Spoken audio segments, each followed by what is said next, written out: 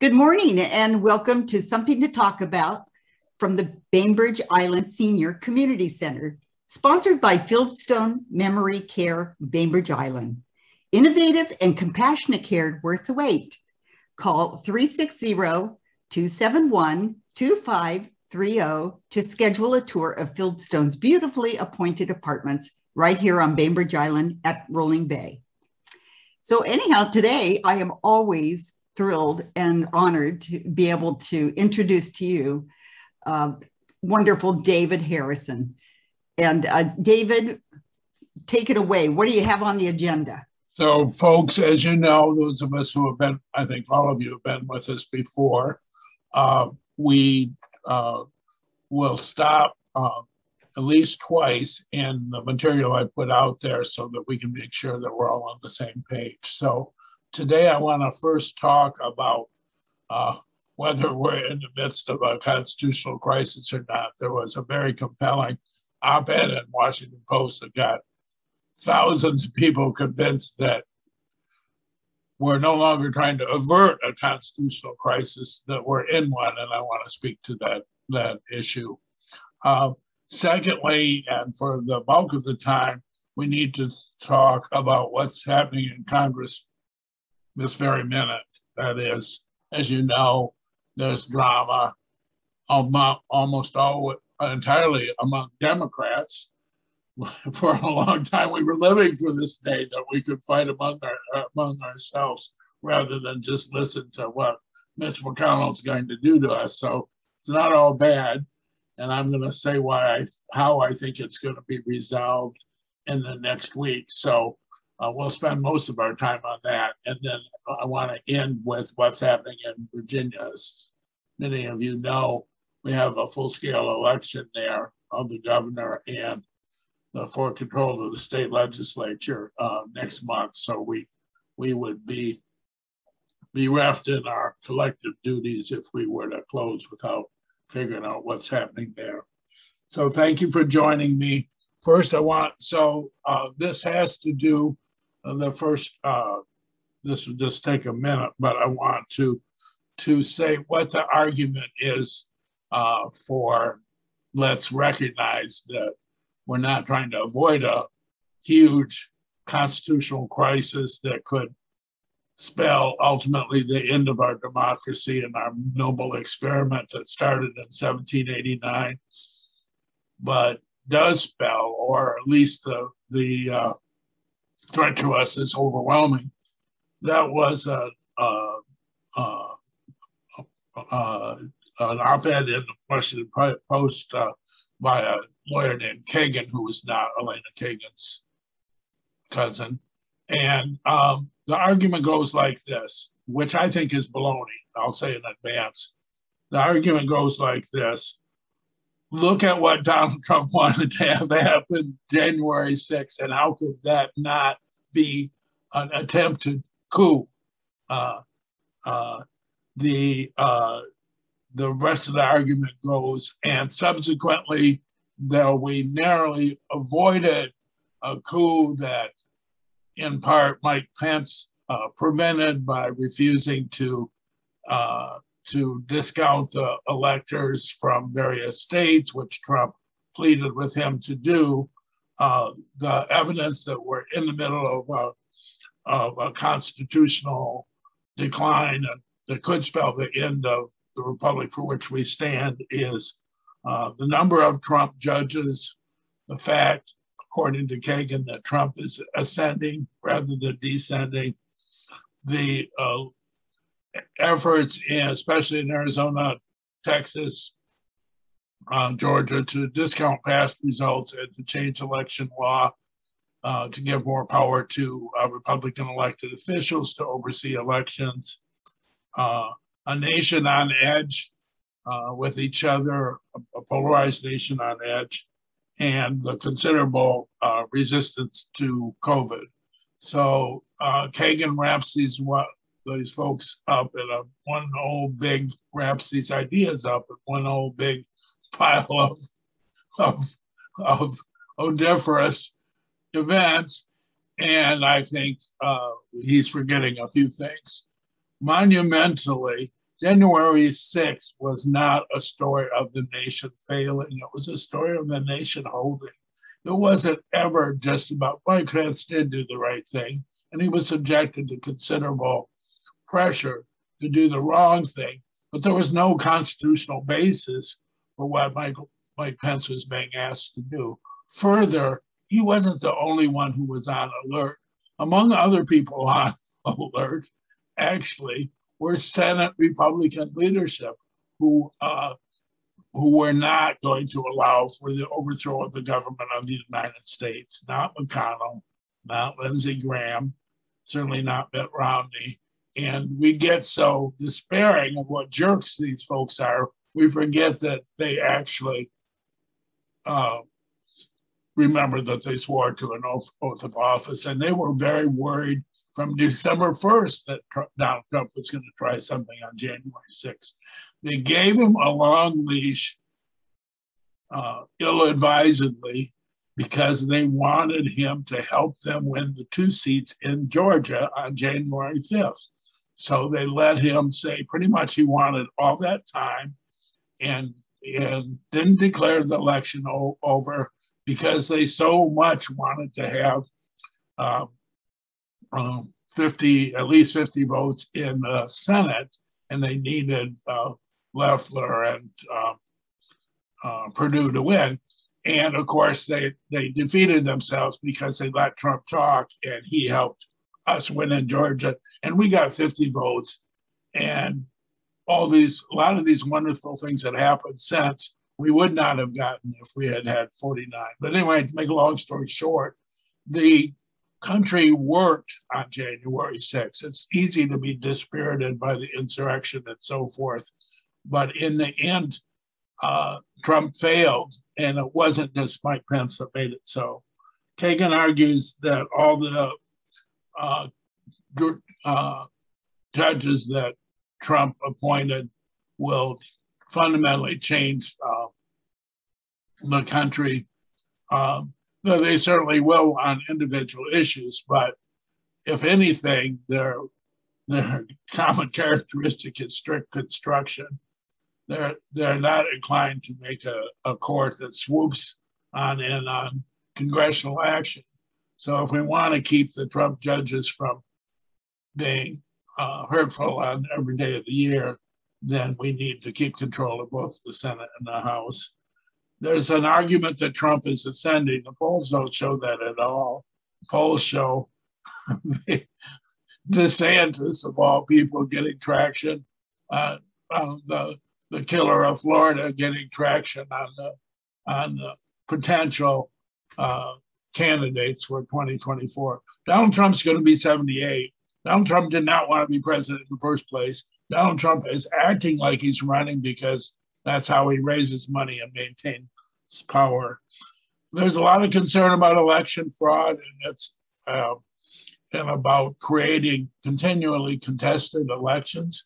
Remember that there is an election system that's holding strong, and remember that for all that we say about the modifications in Georgia, Florida, Texas, a couple other states, are really quite small in terms of what we gained in election accessibility 2 years ago due to the COVID. So we had maybe 30 million more people able to vote by mail because of changed regulations due to COVID. And for the most part, we have held on to those regulations. So it is vexing that in Texas and Florida and Arizona, their full intent is to discourage African Americans and Latinos from voting, and that's reprehensible. But its scale is tiny, and it's happening in states where that may not carry the day in the first place. Even in Georgia, where they're doing silly things, 95% of Georgians are already registered because of Stacey Abrams. So it is true they're taking away the ability to vote Sunday afternoon after church. And they're doing that because they're jerks and anti-constitutionalists. But let's not overstate the damage they've done.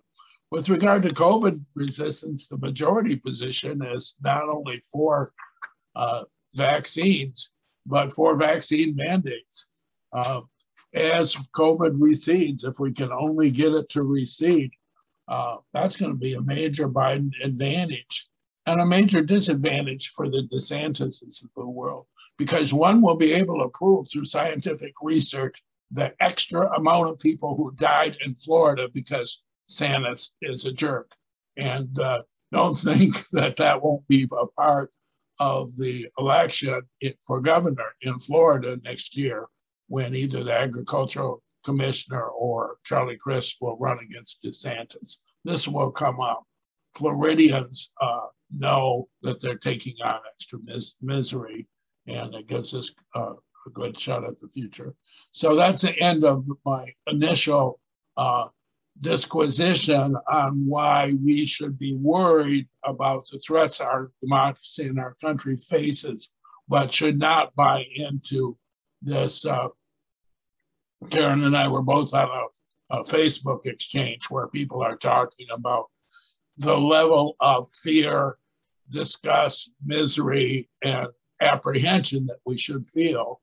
And I'm not taking away any of that. I'm just saying we did not have a coup on January 6th. The fact that a malevolent, dysfunctional, neurotic, psychotic person sought one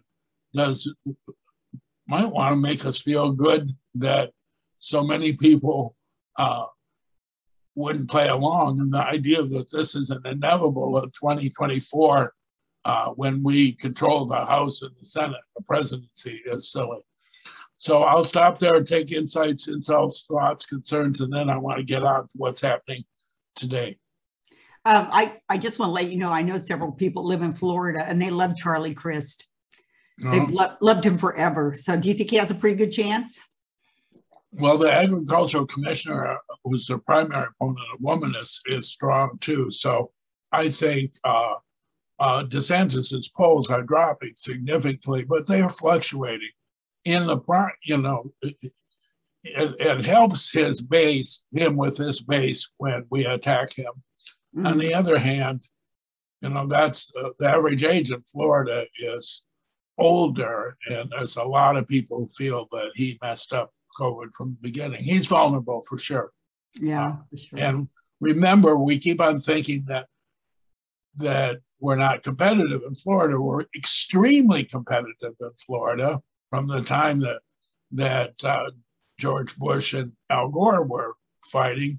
We can win Florida. We have won Florida since then. The reason we didn't win Florida this time is Cuban Americans in Dade County went for Trump. Right, exactly. Does anybody have a comment or a question? Yes. Yeah. Well, it looks like you covered everything. Let's go on with what's happening today. So, as you know, this is a big old storm. And for the most part, except for the debt limit, it's Democrats arguing with Democrats. The leader now of the House Progressive Caucus, which has 80 members, is Pramila Jayapal, who's from South King County, used to run One America, very fine person, fine public servant, but in my view, insufficiently attended to Joe Biden's needs, given that Joe Biden is our president, and given that around by 2 weeks or so ago, we have to have the nation recognize that Joe Biden's domestic agenda is intact and in fact is doing well. So the issue, of course, is what's going to happen today in sense that we'll have that be the narrative. Because as you know, it's an essential part of us winning a year from now. So I should say, in case anybody ever comes onto this call and is looking for a nonpartisan description, we left that behind 6 or 8 months ago. And I'd be glad to return to it. When we started this program, I thought we were going to have maybe even some Trump advocates on the call, but that hasn't taken place. Anyway, our narrative, as you know, is not only that we're building back, but as much as I hate the slogan, but we're building back better. Our narrative is we're licking the COVID, that we're restoring the economy that was ravaged by COVID, that we have adults in the room in all times where there's meetings who know how the government works, and that we're restoring our reputation abroad. And all that is music to the ears of independent voters who gave us our margin over Trump. The short-term narrative is that Joe Biden has warring Democrats on his hands, and it's extreme disorder, and that his agenda is at risk. The thing to remember about this is the following people know that they can't go home in October or November with this result: Charles Schumer, Nancy Pelosi, Bernie Sanders, Joe Biden, Kamala Harris, Pramila Jayapal, and Nancy Pelosi. Yes, it is true that they're having a war.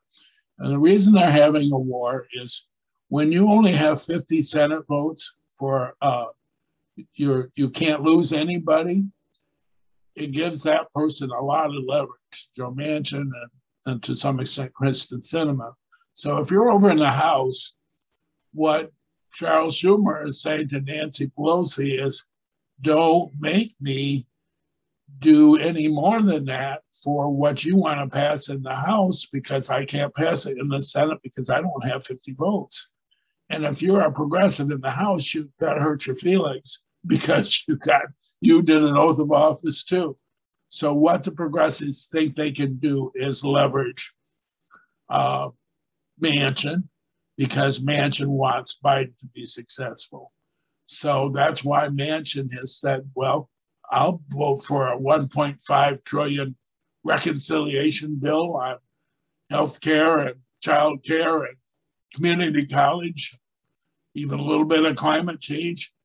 I'll vote for $1.5 trillion today. And why those House members are saying, excuse me, you left out $2 trillion. The problem is the only leverage they have in the House with regard to the infrastructure bill and reconciliation and all these things is how much Joe Manchin wants to pass the bipartisan infrastructure bill. They hope that they can get some more leverage from him because he likes Joe Biden and because he wants that bill. That's their hope.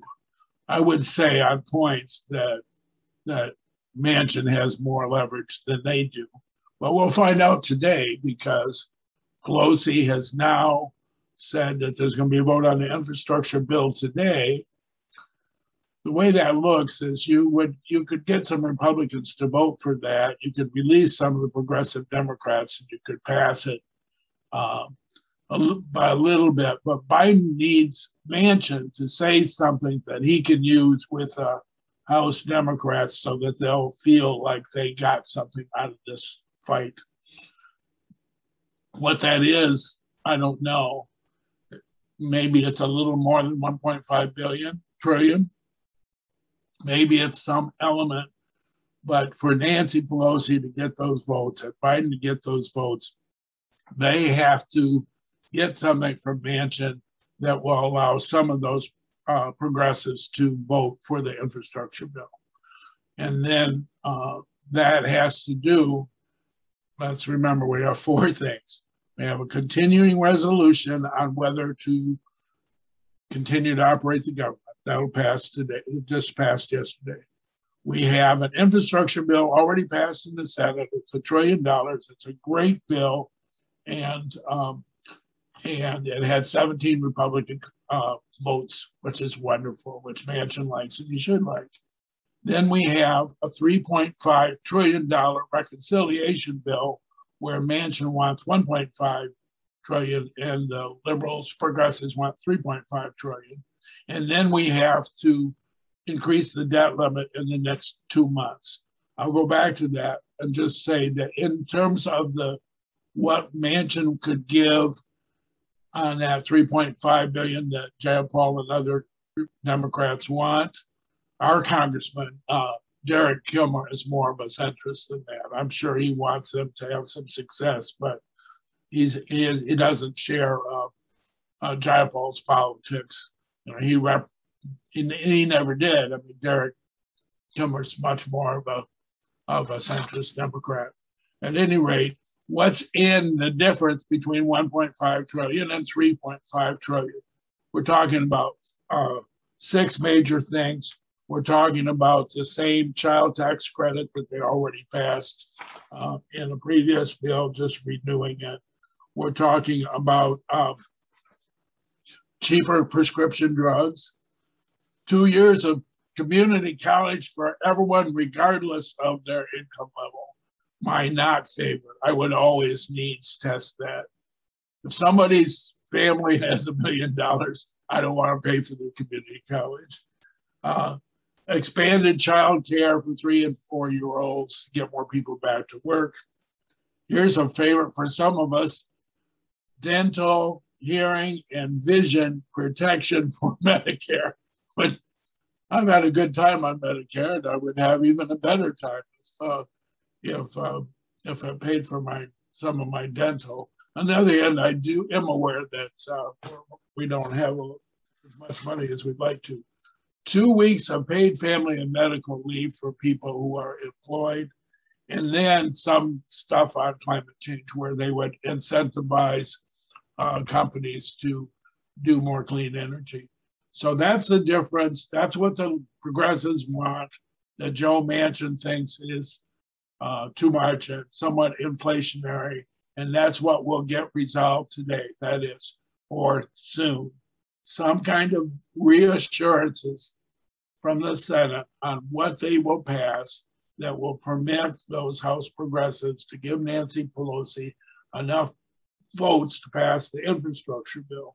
Then they'll turn right around in the next 2 weeks, and execute whatever deal they cut on reconciliation.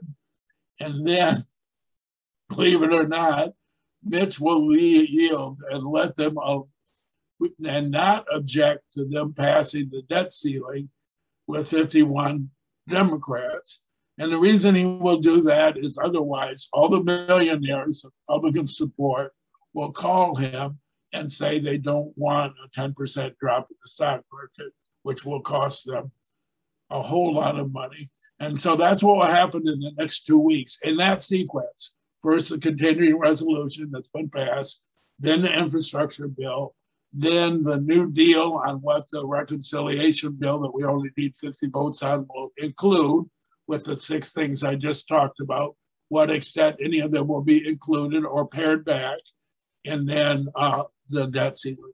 And so that will be what will happen in the next 2 weeks. The reason it will happen is they don't want to go into next year's election with Joe Biden's domestic agenda being in tatters. They are fully aware that that would be a big wound to their colleagues running for office next year. So they know they have to resolve it. This is just showdown day. Now I'm going to give you a test on all that. Sheila. You know, David, tell me why they haven't, Joe Biden hasn't set Pete Buttigieg out on the hustings about the infrastructure. Well, there is something going on there, and that is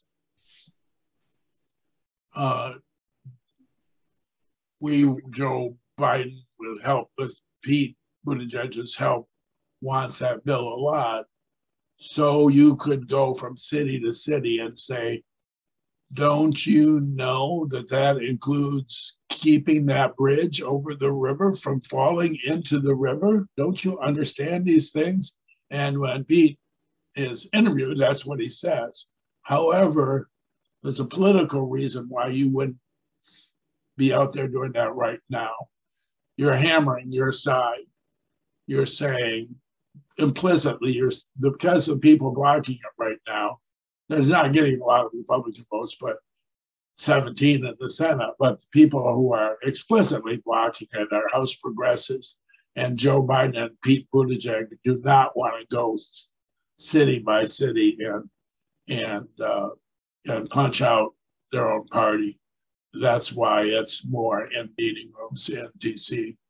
Could get to that, but I heard just the other day somebody from organized labor in Washington State saying we need that infrastructure money, and Pramila Jayapal's wrong, but you don't hear very much of that because they're trying to have it be an in-house squabble.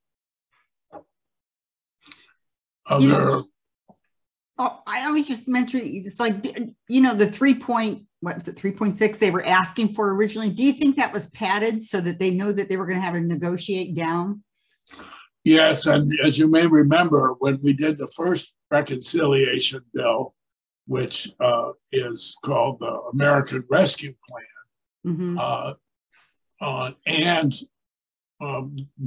we started out with a higher number, and then in the infrastructure bill, we ended up with 1.2 trillion, and that was well over 2 trillion at one time, and it included some of these things that they're now calling human infrastructure. It included some of the Medicare changes and the community college stuff.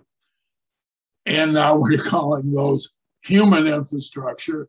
I said on my blog, it's so funny, back when I used to work in DC, the last word I worked as the director of I worked for the governor of Michigan in DC, and the last word that I would have ever said to a senator or congressman was infrastructure. It was an extremely boring and unpopular word, and now it's got so much juice behind it that anything you do in Congress has to have infrastructure at the end of it. So this 3.5 trillion is human infrastructure, which is technically meaning underlying capacity to deliver services. So I guess you could call it that.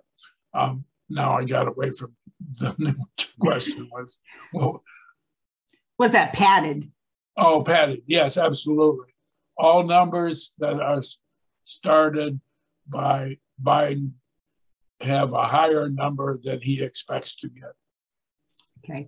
Now, if people are unhappy with that, they can go elect us 5 more senators, and then Manchin can't veto the reconciliation bill. Yes.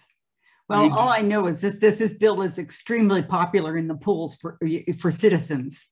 They want to see this pass. You know, we haven't talked about the revenue side, but they would increase taxes by 2 trillion. They would increase the corporate tax rate, and they would increase capital gains and regular income taxes for people, very wealthy Americans. Yeah. So that's, of course, one of the reasons for the Republican opposition. Manchin also doesn't he's a coal guy. It's too bad. We need another few senators just because we're in a long-term crisis with regard to climate change, and it doesn't help to have a coal guy telling us we can't spend money to incentivize power plants to do clean energy. Right. Yeah. Yep. He has a tight race last time in West Virginia, so I know he's playing both sides. So he and that is who he is. I mean, Joe Manchin is not a flaming liberal that is pretending to be a moderate. He's a moderate pretending to be a moderate. Right. And so, Trump won by 30 points in West Virginia. So it is true that what he's doing is to his political benefit, but it is also who he is. Yeah. Anybody else? On what is happening now? So my prediction is that 2 weeks, in 2 weeks, you will see this as resolution. remember that they can pass a reconciliation bill each year. So if they don't get something they want, there's a lot of pent-up demand because we didn't have either the Senate or the presidency for those 4 years. So there's a lot of things that Democrats want to do. So you can't blame them for wanting to do them all right now. It's just, example, community college. I used to chair the state workforce training and education coordinating board, which was a major proponent of community college education as a path to advanced skills and a strong economy. And I don't understand why we would use money that we do not have to pay tuition to a kid whose parents, have $1 million in Apple stock. I just don't get that at all. So I think there are things that should be universally available, like education for 7-year-olds, but I wouldn't add community college to that list for people who have ability to pay. Yeah, Thomas Kilbane. David, thank you. How real are the poll numbers on Biden, and how damaging? To me, obviously, those have to turn around before the next election, or we're in big trouble. So, how do you see that changing? Yeah, I think they're still higher than Trump's at his highest. They're below 50.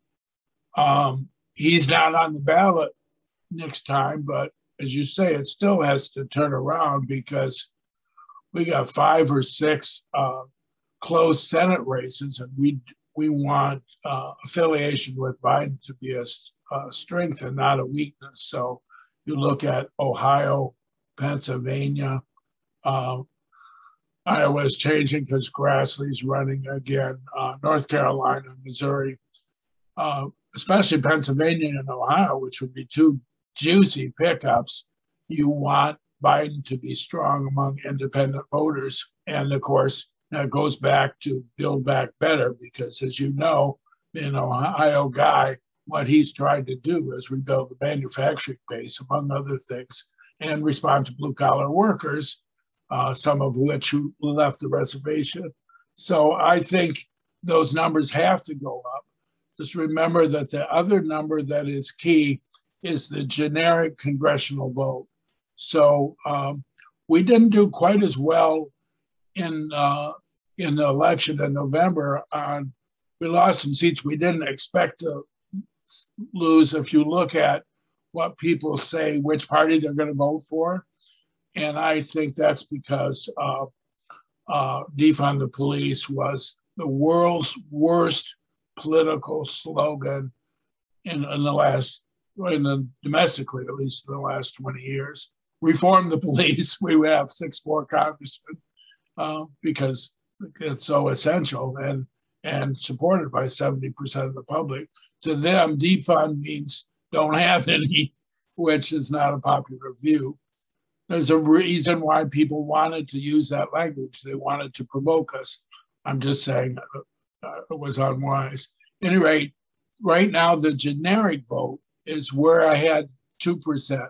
At some point in the last election, we were at 6%. That isn't enough of a margin. People say, which party would you vote for? And we have a 2% lead. A lot will happen in terms of if the COVID is reduced, say if by February, so we don't, the Delta variant, the vaccines are up with the mandates. The Delta variant is sliding a little bit, new cases. If on February or March, there's no variant to follow, there's a new treatment that Merck's got out deciding today, which is very exciting. If around March, the nation is breathing a little bit easier, Biden's going to get the credit, and he knows that, and his polls will go back up to the low 50s, and it'll be easier for Senate candidates to run it by his side, especially in those states I described. remember, there is a wild card, and that is Mitch McConnell is running a different slate of candidates in most of these states than Joe Biden. Mitch McConnell and some of those others are even supporting Liz Cheney in Wyoming. So in some states, they're going to come to an agreement, probably with Herschel Walker running against Warnock in Georgia. But the fact that the Republicans are fighting Republicans gives us a great possibility that some of those races, House and Senate, the more conservative candidate will win and give us a better chance to win independents and win the general election. So yet again, Trump would be our campaign manager if that happens. Sheila. My contacts in Wisconsin are telling me that it might be very interesting out there. It's not as tight with Johnson going away. It looks like, despite the fact of all the huge conservative people out there, it looks like it might be a little tighter race on the Senate side. Well, as you know, we won the governorship there, so it's and the Supreme Court, Wisconsin Supreme Court. So it shows that we can win statewide in Wisconsin. And for years we had Proxmire and Gaylord Nelson. So in those days, obviously we could win. We had both Senate seats for a long time. Yeah. So I think it's competitive for sure. I haven't followed who is emerging as the candidate. North Carolina is another one where Richard Burr is retiring and where we're competitive.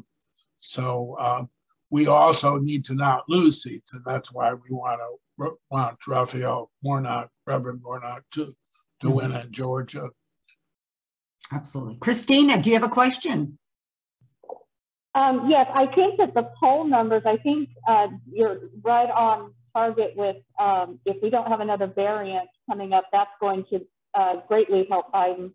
But I also seem to think that given that we know that the infrastructure is going to pass one way or the other, because it would be just detrimental to tank Biden's entire agenda. I think that maybe his poll numbers will start coming back up once we get that passed as well. So I think that's also in his favor.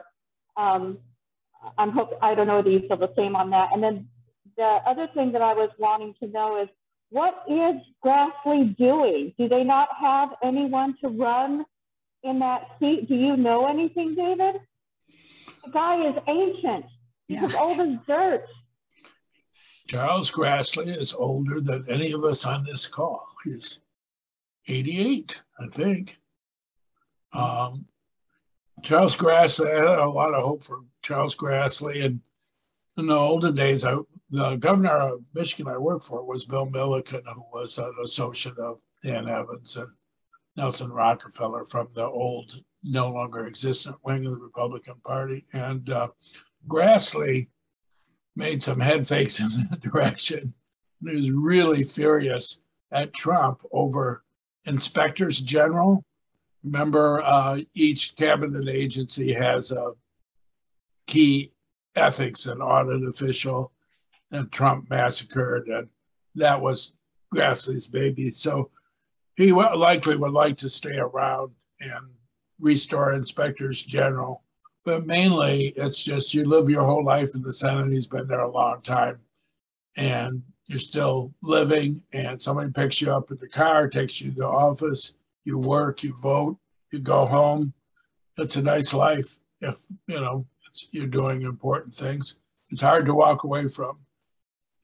Some people don't like it at all. When Dan Evans was out there, he didn't have any hard time coming back home. But for the most part, if you've ever been a senator, you'd like to continue to be a senator. It's just, it's hard to walk away from. I agree with Christina that a number of things that can increase Biden at the polls, the decline in COVID, the strength in the economy, wars among Republicans, the passage of his domestic agenda, even with Republicans saying that it's spending too much money, the elements of that agenda are going to be popular, and that will be something that will be 60-40 approved of. So you could see Biden go up into the low 50s. Remember, some of those polls that are, you got to look at all the lines in the poll, because if Biden's at 52, it doesn't mean he's 52-48. It'll be something like 52-38 and 10, don't know. It's not as bad as it sounds, but it's definitely down from when he was elected.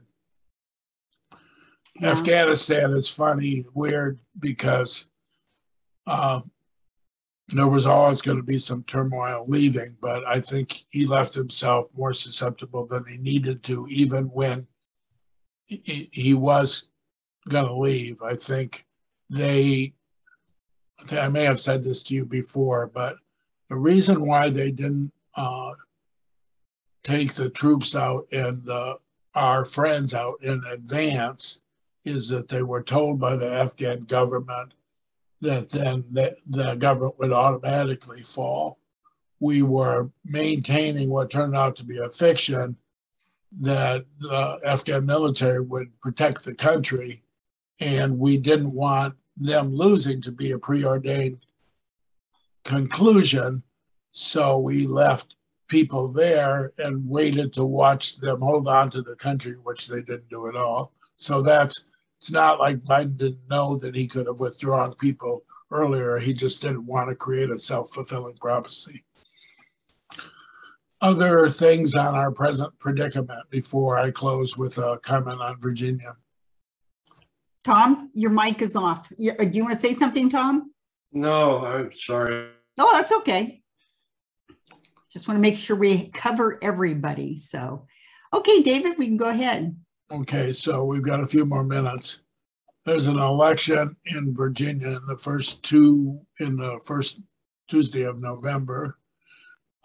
You may remember after Trump got elected, our first fight back was a year after he got elected. We made huge inroads in Virginia, and I think that's when Ralph Northam, yeah, so that would have been when Ralph Northam was elected governor.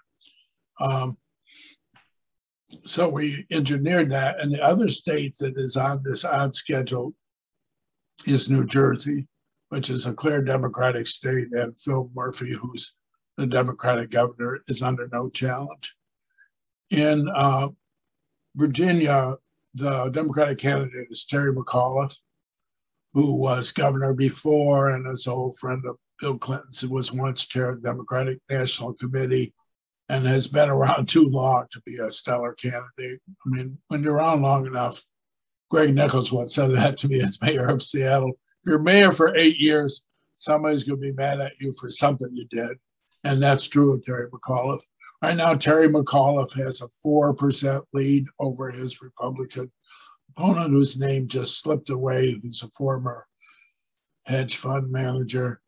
What the campaign they're running is is trading quite a bit on how Gavin Newsom survived the recall. And that is, it helps with independent voters a lot to paint your opponent as Trumpian.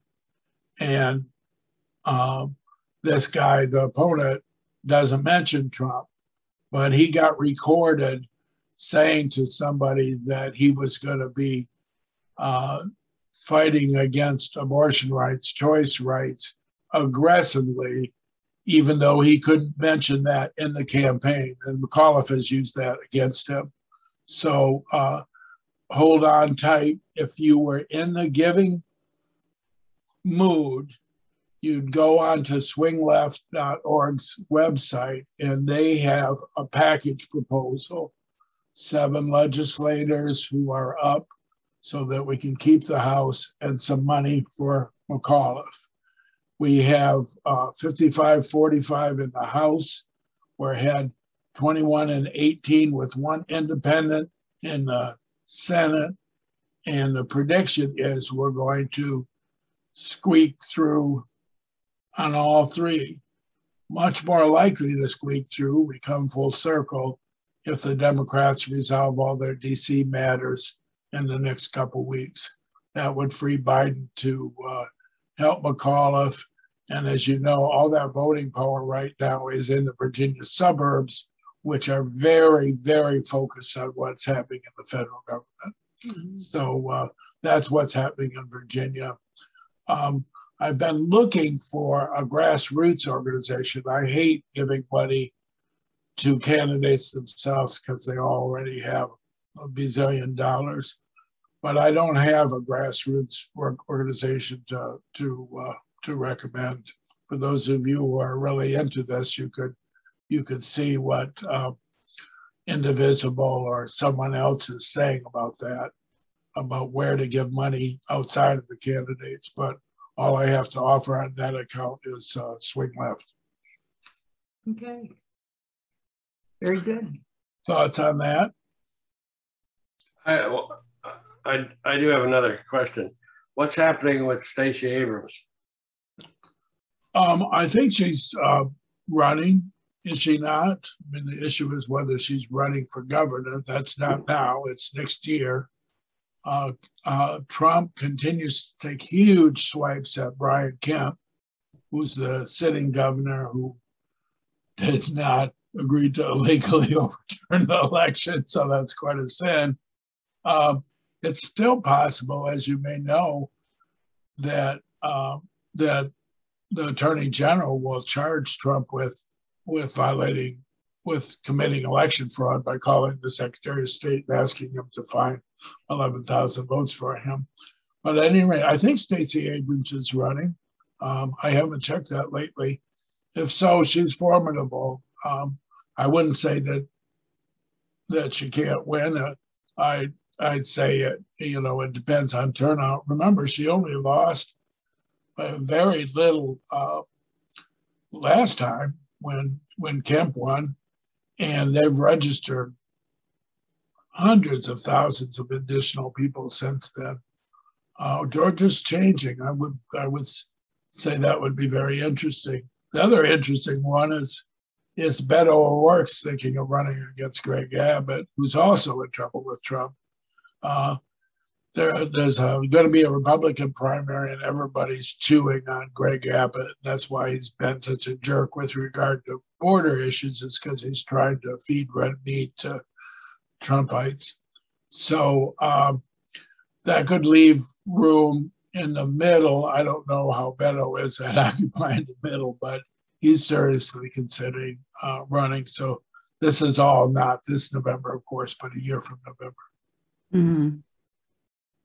I just read here in the Atlanta Journal, it says the Jolt, Stacey Abrams' exciting tour stokes more buzz about 2022 plans. So, yeah, so I think that she is. I think it's a groundswell for running for governor. So she was on Bainbridge before the pandemic, and I missed it. I was out of town, but she's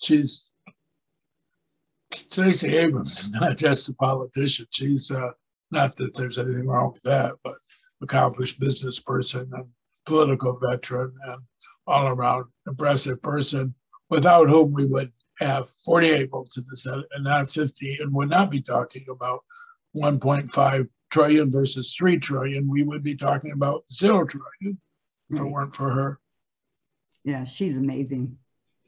So, any final thoughts, questions, insights? Yeah. So what's going to happen if we get on November, Reed and Karen, and I'm all wrong on this? You guys are going to boot me off the show. Hey, we've got video evidence. Yes. That's right. I guarantee. Let's go to the videotape, as one of you just said. And I'll just say it was my evil twin, Skippy. Listen, you've got tenure now. Yeah, that's right. I've been on with you guys. You'll just say David had an off day.